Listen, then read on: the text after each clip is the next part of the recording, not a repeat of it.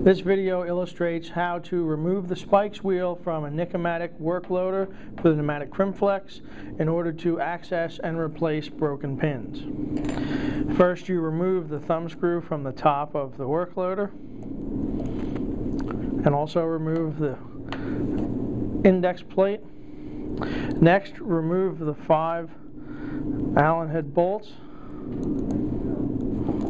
And you want to do this while the work loader is sitting in the position as I have it on the table. There are little components inside the unit that will fall out if you don't do it in this manner.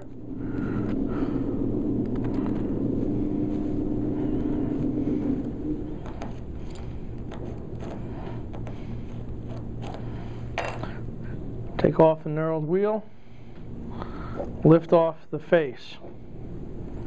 Leave the work loader in the upright position. You've accessed the spikes wheel. All that is needed to be done at this point would be to pry the spikes wheel off of the face. It accesses the recess.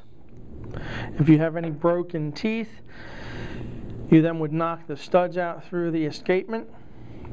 And then using the Loctite 638 adhesive, coat your new pin, assemble it through the hole until the shoulder hits flush with the wheel. You would then put the work loader back together in the reverse order.